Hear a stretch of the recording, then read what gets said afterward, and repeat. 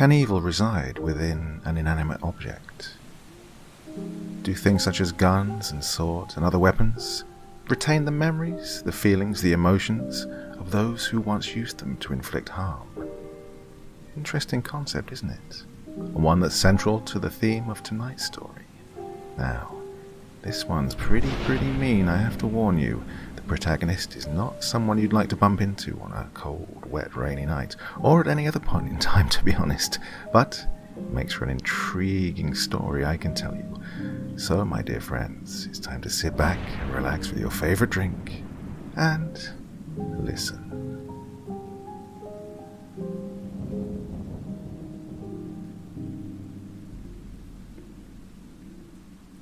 Part 1. Acquisition. Greetings and salutations, my dear readers. I suppose you might be wondering from the title why I would be divulging such things to the masses. Well, because if I didn't, what would be the point, right? And besides, in such cases as this, disbelief is a powerful asset. But for the few of you willing to step into the world of the fantastical and listen to my words, I have much to tell. Please excuse the artistic embellishment, but I didn't get where I am today by leaving well enough alone. For starters, I am a craftsman. A bladesmith, to be more specific, and a damn fine one at that. I cater only to those willing to pay top dollar for the very best. This detail is important, as it is key in the focus of what I set out to accomplish, and accomplish it I did. Now, as the title suggested, my goal was to actually create a cursed object. But how to even go about that, and why, you might ask? Well, the simple answer as to how is, by its very nature, not easy. And why? Well, why not? I've never considered myself a nice or even a good person, and don't particularly value human life above any other. I suppose you could say my motivation was that I was faced with the realization that, unlike those at the bottom with nowhere to go but up, I am at the top of my craft and had nowhere to go from there. I needed something that nobody else had ever done. So I began my year of painstaking research. The very first thing I set out to learn was, what is it that makes something cursed or haunted? I came to the conclusion that it was trauma. Now, the nature and degree of the effect seemed to be in correlation to the type of trauma. Determining this was a vital step to my process, as there is a clear difference between a simple haunting and a genuine curse. You see, a haunting is, at its core, the clinging of a spirit or will, or energy, or whatever you like to call it, to a place or object, usually through some form of tragic and untimely death. However, a curse is the result of malicious and evil actions, and therefore results in a much more potent connection. In addition, the worse the action, the greater the effect it has on the object. Once I established this, the next step was to identify, locate, and procure the various materials I would use in the construction. And not only the raw materials, but the tools as well. As part of my method, I decided that as many of the tools I would use as possible would also need to possess these malevolent histories. I took to the internet and frequented any and every site I could find that focused on violent murders. And not the run-of-the-mill murders either. No, sir. I was looking for very specific instances in which some element of the murder was both usable in my project and actually obtainable. It is at this point that I should mention that if you have any inclination to replicate my endeavor, you should be prepared to spend a great deal of money on both travel and procurement of these materials, especially when the situation calls for you to bribe an evidence room guard or two. Their compliance and silence doesn't come cheap, and is often the only way to obtain certain items. As I am a bladesmith, the obvious choice for this undertaking was to make the object some kind of large knife or small sword, so the first and most important item on my list was the steel for the blade. Finding a piece of steel with the right composition to make a half-decent cutting tool is easy enough, mind you. However, the difficulty arose in meeting the project-specific qualities I required for this unique piece. But, after much searching, I happened upon a particularly enticing case of a man in the Pacific Northwest who was convicted of multiple homicides and sexual assault charges. The case involves repeated instances of the man luring young women out of the public sight, rendering them unconscious, placing them in his van, then driving them far away to an abandoned lumberyard. It was here that he would assault the women for periods of time, ranging from days to weeks, before executing them by placing them on the conveyor feet first, with their legs tied and crossed together, and sending them into the running saw blade. It seems as if he got great satisfaction from watching them shriek and cry as the screaming saw made contact with the bottoms of their feet, then moving up through their crossed legs, their torso, and then finally their head. In the end, he was charged and convicted of 11 counts of murder, sexual assault, kidnapping, and various lesser charges. However, after the trial, he confessed to anywhere from 35 to 45 additional counts that remain uncorroborated due to him allegedly disposing of the remains in an industrial wood chipper he kept on the site. The case was perfect, and the location of the sawmill was relatively easy to find. Upon my arrival, I found that the local authorities had sealed off the entrance, but that was a contingency I had planned for and was able to overcome with the bolt cutters I'd purchased at a small hardware store earlier that day. As I made my way into the mill, I began my search for the saw, admittedly apprehensive that the saw he used might be a bandsaw that would be much less practical for my needs, not to mention considerably harder to move and transport. But, after a brief period of searching, there it sat, a beautiful 30-inch circular saw blade. As I drew closer, it became apparent by the deeply stained surroundings of the fixture that this was the blade I was looking for. Reaching into the small tool bag I'd brought from the rented U-Haul truck outside, I made quick work of removing the large disc from its fixture, with the little help of WD-40 to loosen the years of rust that clung to the threads. After rolling the saw blade the short distance back to the truck and loading it into the cargo hold, I began plotting my next acquisition. This would be the remains of a recent homicide by arson a few states down. This case involved several teenagers burning down another child's home that they'd been bullying after he took refuge from them in his house, after fleeing their attempts at inflicting upon him whatever form of harm they were planning that day. As it turned out, the boy's slightly younger sister was also in the dwelling at the time, and they suffered the same fate together. Awful tragedy for them and their parents. Happy coincidence for me and my little project. I would use the charred remains as the fuel for the fire in which I would forge the blade. This was a relatively unchallenging, albeit tedious and tiresome task, that mostly involved shoveling the blackened wood into burlap sacks and chucking them into the back of the truck. I will admit, even I felt a cold chill run down my back from time to time during this chore. The energy there was still very fresh and strong, which is why I was so intent on harvesting that one in particular. Once I was done, I took to a local diner and began locating my next stop. I would need something for the handle, so I looked for murders involving something that could serve such a purpose. I first found one such case where a teenage girl became mentally disturbed and beat the child she had been babysitting to death with a wooden softball bat, then waited for the parents to return and did the same to them. Unfortunately, the murder weapon was never actually recovered.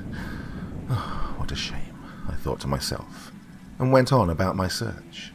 About an hour later, I found a case of a man who used an axe handle to kill his wife, and the man he caught her having an affair with. However, that didn't seem quite sinister enough, so I searched on until... jackpot. I couldn't believe my luck when I stumbled across an article about a case involving a middle-aged woman who had lured several young children into her home, where she then tortured, killed, and butchered them before cooking and eating the remains. To my good fortune, I was able to learn that a local boutique dealing in the macabre had come into possession of the cutting board she'd used in the butcherings. Before making the trip to investigate the authenticity of the cutting board, I did some more digging to see if there was any more, usable memorabilia between my location and the destination. After a few dead ends, I stumbled upon a case of a man murdering his then pregnant wife with a gas-powered nail gun by firing more than a few 16-penny nails into her head and face, but not before doing the same to her stomach. The nails would make perfect pins for the handle. I spoke quietly to myself, but not quietly enough to keep the man in the booth in front of me from giving me a nosy glance back over his shoulder. And, as luck would have it, the incident took place roughly 2/3 of the way between where I was and where I was headed. The only issue was that, to the best of my knowledge, the nails were still in the possession of the local police department, as the man was still awaiting trial. Obtaining these wouldn't be as simple as the rest, and most assuredly not as cheap. But this wasn't an opportunity I could let pass me by. I departed the following morning, and arrived at my destination some 8 or so hours later. The next week was spent figuring out exactly which member of the department would be most susceptible to my bribe. I settled on a middle-aged fellow we'll call Carl. Carl was a police property clerk, and had accumulated some hefty gambling debts. After faking a casual conversation when I coincidentally ran into him at a local dive bar, that I then carefully steered toward our jobs in order to cover for my knowledge of his, I lied that I was a building contractor. Then I moved the conversation to our hobbies, which I again lied and told him I liked to collect weird and creepy items, and finally to our personal problems once his intoxication had reached sufficient levels. Once he mentioned that he had some substantial outstanding debts with some not-so-gentle types, I suggested a possible solution to his tribulations. If you can get me a couple of those murder nails... Here we go. If you can get me a couple of those murder nails out of evidence, I can make all your financial troubles disappear, I offered, and even grease the wheels with a little extra for your efforts and silence, just for 2 little nails that nobody would really even miss. One from the woman's head, and one from her stomach. And you're debt-free, and even a little richer on top of that. What do you say? I pressured. Oh dear God, man. Why would anyone in their right mind even want such a thing? He asked in utter revulsion. My business is my own, I answered.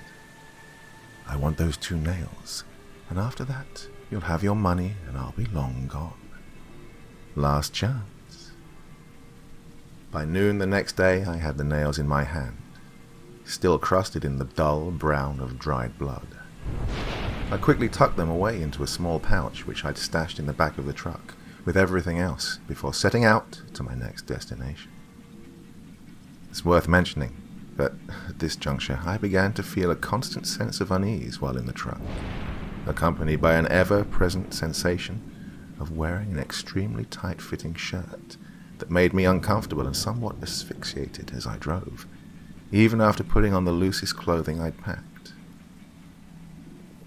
I managed to arrive at the boutique just before closing. The shopkeeper welcomed me casually as I passed through the door, causing a small bell to herald my entry. I wasted no time in telling him what I was there for. A grim expression washed over his face, but was in short order replaced by one that seemed to be relief. $20 and it's yours. That damn thing gives me some serious bad vibes and I want it out of here. Should have never bought the thing. Horrible that whole ordeal was. This gave me some confidence that it was the genuine article, but I still had to compare it to the crime scene photos just to be sure. He went into the back of the shop and returned soon after, carrying a bundle of scarlet fabric which he proceeded to unravel to reveal the deep black ebony cutting board. I thought to myself that a lady with such refined taste would have made a fine customer in another life, and no sooner did the thought enter my brain than the shopkeeper spoke up. "I've got a kitchen knife set too, actually, if you want those too. They're actually pretty nice." Curiosity took me, and I said I'd consider it, if only to see what kind of cutlery one who owned such a lovely and expensive cutting board would have. He made his way into the back once more and retrieved the knife block. Before I could catch myself, I was laughing maniacally in the middle of the shop, now a look of confusion on the shopkeeper's face. In my search for the cutting board, it never even occurred to me to investigate what other tools the lady might have used in the crimes. And to my great surprise, I immediately recognized the set of knives as my very own work. The coincidence was too much, and the laughter erupted out of my control. I knew for a fact she was no customer of mine, so she must have obtained them second-hand from an estate sale or as a gift, but they were definitely and unmistakably of my make. Is there a problem?" the shopkeeper asked through my laughter. No, not at all. Just a very small world we live in," I replied as I calmed myself down to a reasonable state. "I guess I'll take those off your hands as well," I added. Since I'd got such a good deal on the cutting board, I figured I could buy the knife set off him as a small token of my appreciation. "How much?" I inquired. "Take 100 for all of them," he answered. An unexpected anger took me as I growled. $100? His eyes widened in shock. "I'm sorry, mister. I thought that was fair since they're so pretty, but I can go a little lower if you think that's too much." I glared at him for a moment before barking. "No, that's fine. Here," handing him the total for everything. I collected my purchases together and opened the door with a sharp kick, causing the bell to clang in alarm as I looked down at the set of kitchen knives I once charged many thousands of dollars for, seething over the thought of them being hocked away for $100 goddamn at this ratty little hole-in-the-wall junk shop. Once my temper subsided, I got back to my wicked little scavenger hunt. I happened across a 2-pound hammer a man had used to bludgeon his elderly and disabled parents to death with. I would have to repeat the nail's con to get my hands on it, but I knew it would be perfect for forging out the blade, so I had to have it. The narrative of obtaining the hammer was, for all intents and purposes, an encore of the acquisition of the nails. There's always someone who needs money, and they'll always compromise theirself for enough of it. At this point, I was beginning to feel physically ill during the time I spent in the truck with the collection of items, so I elected to abandon my previous idea to accumulate any more tools and to simply use my own instead. I made only one unscheduled stop on my return trip. As I began to make my way back onto the interstate, I was stopped by a red light. It was there, in the dark and early morning hours, that I witnessed from the seat in my rented truck what appeared to be 2 homeless men struggling against one another beneath an overpass. I sat in morbid fascination for several minutes at the empty intersection, watching the 2 do battle until one seemed to wrap a length of cord around the other's neck and proceeded to strangle the life out of him. Once the commotion died down, I popped the door of the truck open, made my way across the street. The triumphant vagabond jumped, startled by my presence and the realization that I had witnessed the incident. It was self-defense, he started, but I cut him off with a gesture of my hand. Reaching down, I untangled the long piece of nylon cord from the dead man's lifeless body. I ran it through my fingers, taking note of the size, thickness, and length. Finding this to be an acceptable addition to the final product, which I would wrap around the handle, I rolled it up as I made my way back to the vehicle I'd left sitting abandoned at the still desolate traffic light. I opened the back once again and after finding a place for the newest edition, I departed towards my workshop.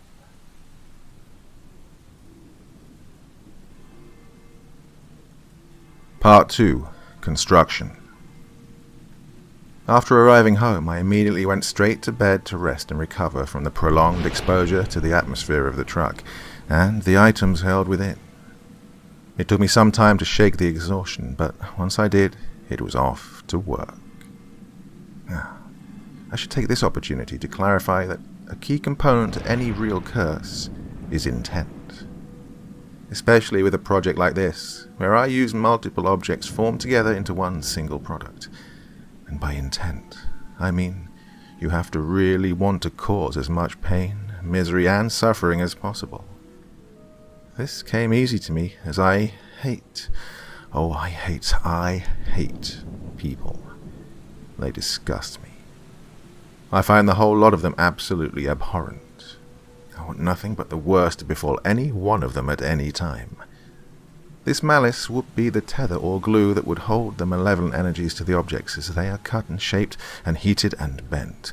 Well, of course, at the time this was entirely theoretical, mind you. After some contemplation and sketching, I decided I would make something of a short sword in the fashion of the Sumatran adaptation of the Ottoman yatahan. While not overly long, they possessed a wicked curve in the shape of an S. This would make the weapon cut extremely well despite its lack of size and weight. I mean, just because the thing will be cursed doesn't mean it shouldn't also be functional and practical, right?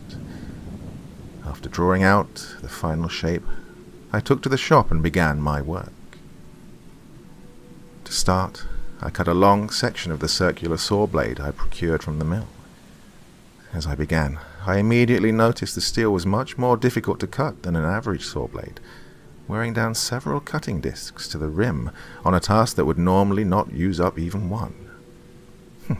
A fluke, I thought, as it could have easily been under-tempered at the factory where it was made, resulting in a much harder steel than normal for such a tool. But it became apparent that this wasn't the case, as I began to forge the rough shape of the blade. The steel would heat much slower than usual, and despite being brought to a bright yellow, took a great deal more force to hammer into shape. It was almost as if the steel was resisting the change to its form I was attempting to impose on it. This I found somewhat frustrating, as I had only a very limited supply of the charred wood from the burned house, so I had to use it sparingly. The anomaly continued, as I ground the bevels and shaped the handle, and even into the quenching process.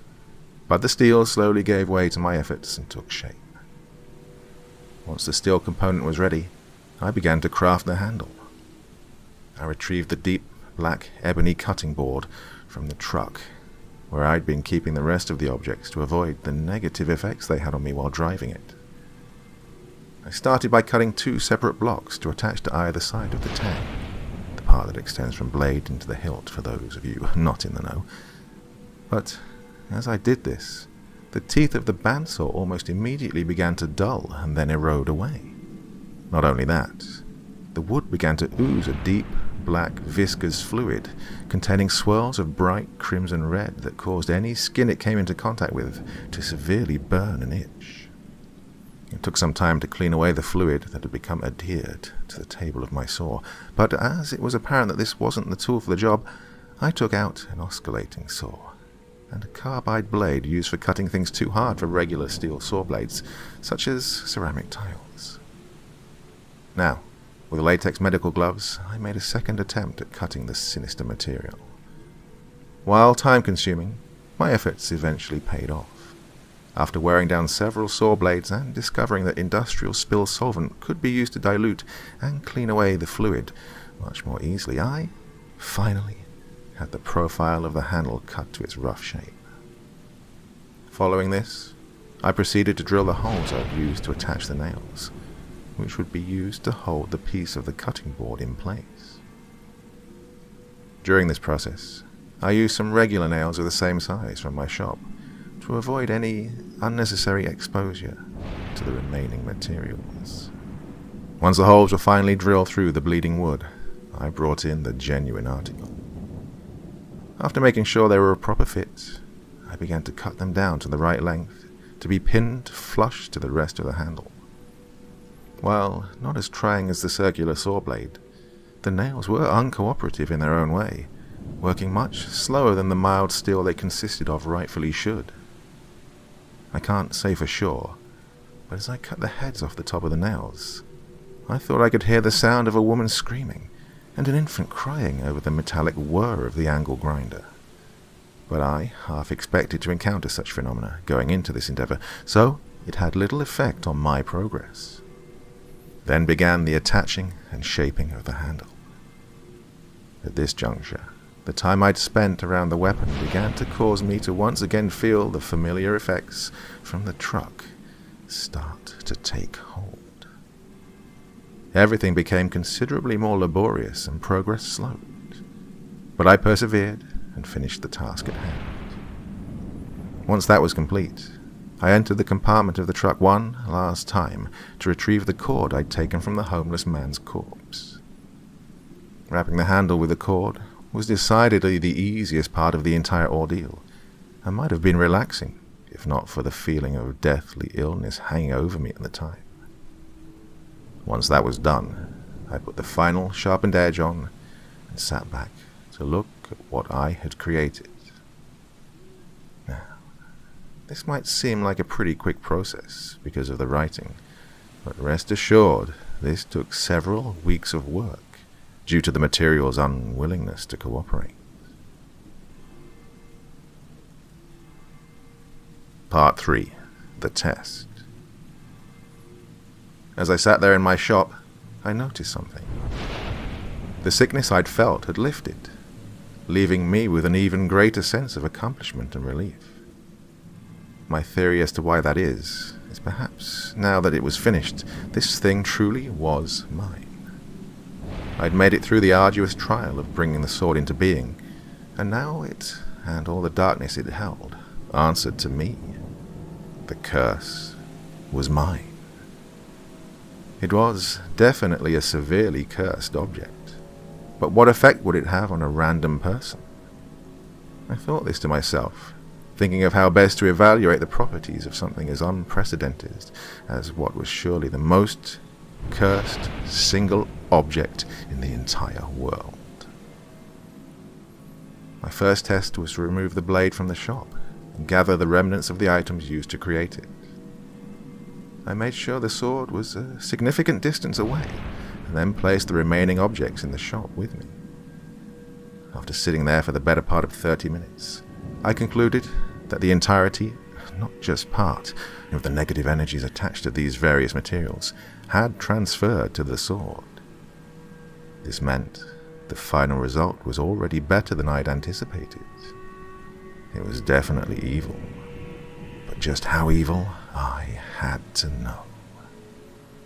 For the next test, I made a modest display and mounted it in my living room. I then invited an acquaintance, who we should call Jerry, over under the premise of helping me move a couch on account of I'd hurt my back lifting a heavy piece of machinery a few days before. As we entered the living room, he immediately was drawn to the weapon sitting in wait on its stand. He inched carefully towards it, with an inquisitive gaze in his eye. As he reached out to touch the hilt, I asked from behind, "Like that one, huh?" and chuckled as he nearly leapt out of his skin from the scare. Yeah. Just something about it. It looks kind of different from your usual stuff, though," he answered. Just felt like trying something new. Shake things up, you know," I said, attempting to feign friendly conversation.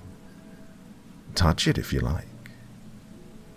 He reached out and took hold of the handle, picking it up from its display. "Oh, it's really nice," he said, after examining it for a few moments. "Something about it feels right, he continued, his face beginning to turn a pale white, and a look of mild nausea washing across it as he added, I think I need to lie down. Oh, I don't feel so great." As I reached out to take the blade from his now trembling hand, I told him that perhaps it's best if we try to tackle the couch some other time, and that he should probably go home and rest. He agreed and left soon after, apologizing for not being of any help. Little did he know just how helpful he had been.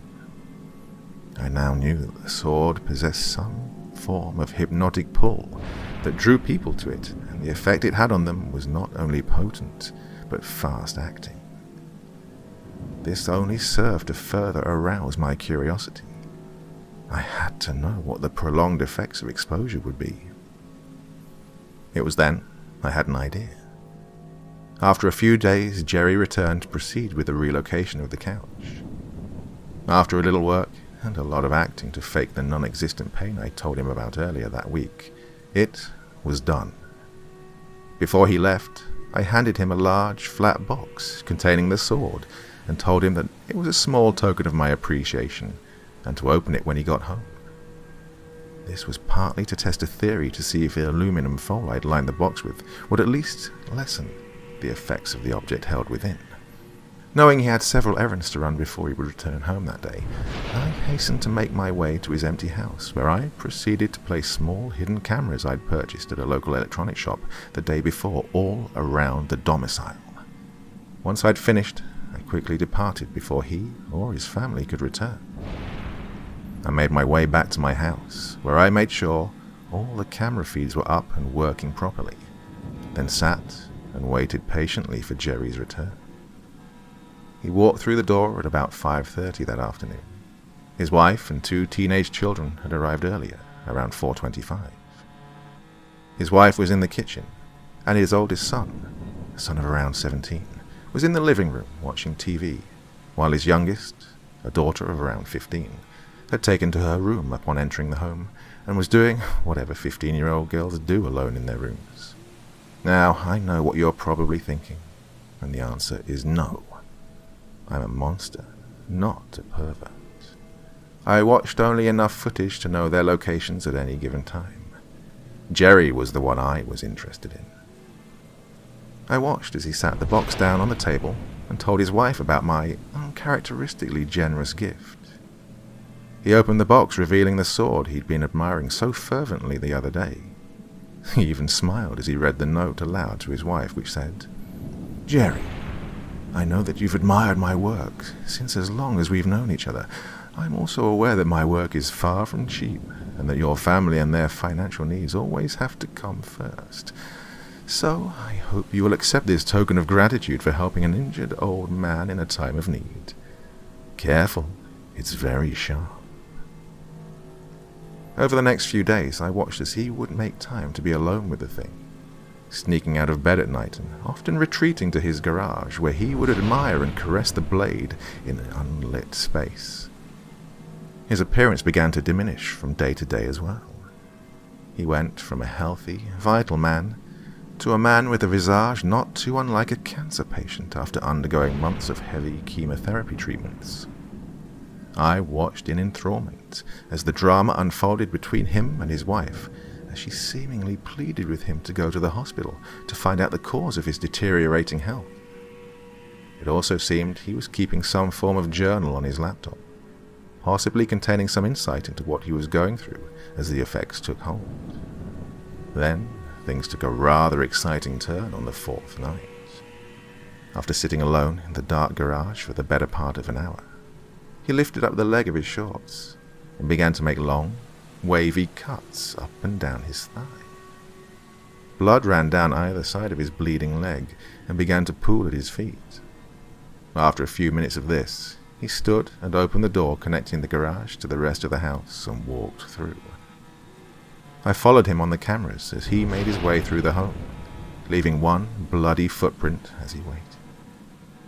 After a moment, he arrived at his bedroom door, behind which was his sleeping wife. He slowly opened the door and stepped through.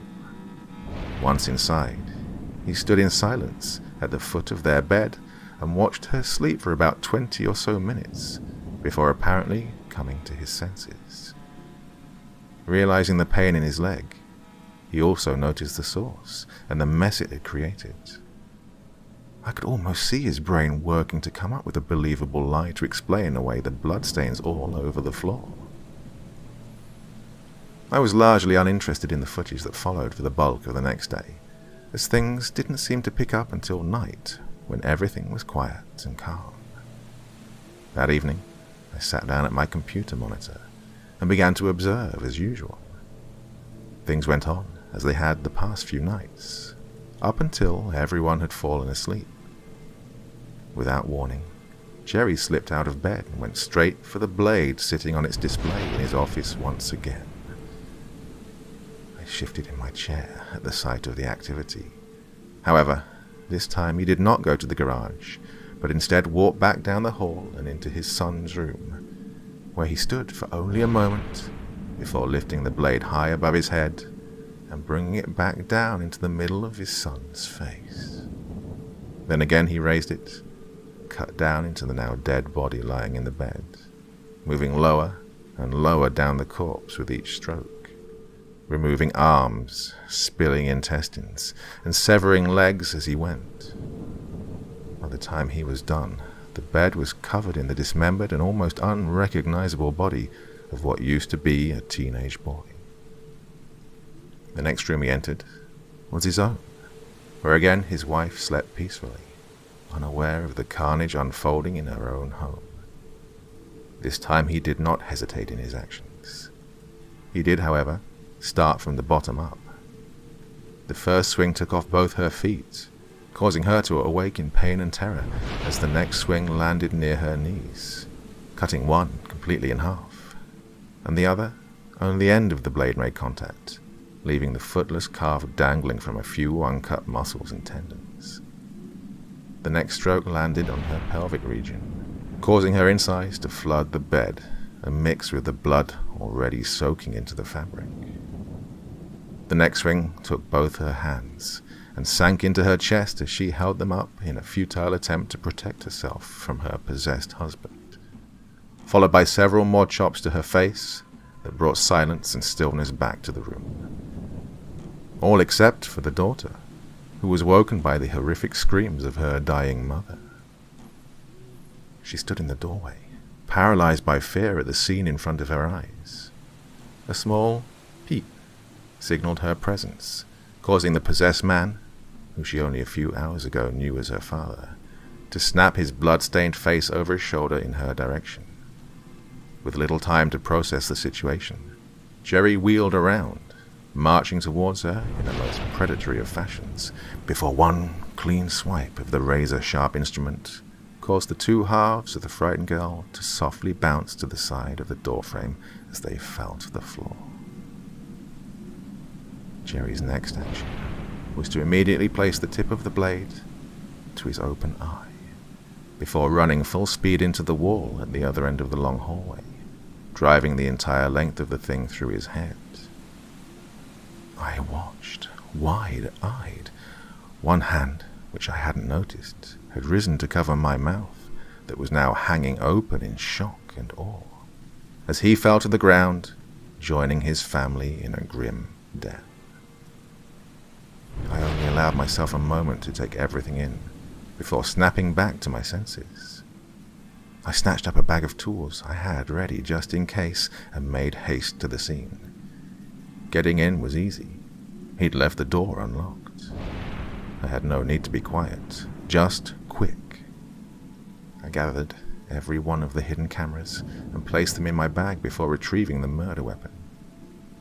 It hadn't occurred to me until this point that the murder weapon would still have to be accounted for in the investigation that would follow.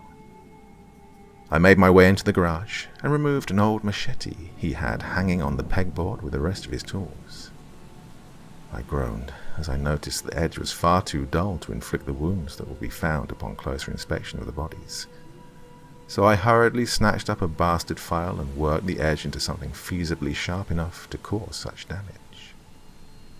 As I made my way out of the garage, I glimpsed into the son's room, noticing the first cut had landed dead center on his mouth. Oh, the fucking teeth, I complained to myself. I then slipped into the room to examine the remains just to make sure. and I could in fact see tiny fragments of broken teeth strewn over the pillow where his head once rested. God damn it all, I hissed to myself, taking a screwdriver out of my bag to dent the otherwise pristine edge of the machete before making sure to cover the thing in his blood before doing the same with a wife and other child. I then made my way to Jerry, where I removed my project from his skull before reinserting the machete into the empty cavity.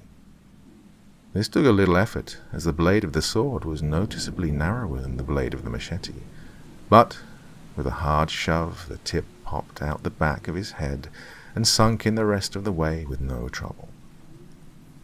Taking one last pass to make sure I hadn't forgotten anything, I crept back out into the night, and then back to the comfort and safety of my own home. But not before making sure to copy and delete all of his most recent journal entries from his laptop.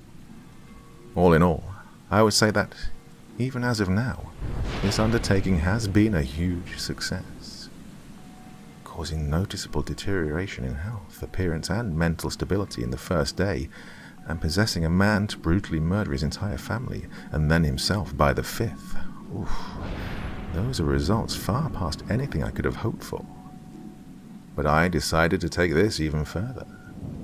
As of now, I've put the sword out into circulation, and after getting the idea from Jerry's journal, have been tracking the sword's progress online. I'll be sure to keep you all updated with the accounts of these incidents caused by my little experiment as I find them and compile the relevant information, which shouldn't be too hard, as the thing tends to leave a very easy trail to follow if you know what to look for. Well, until next time, my dear readers.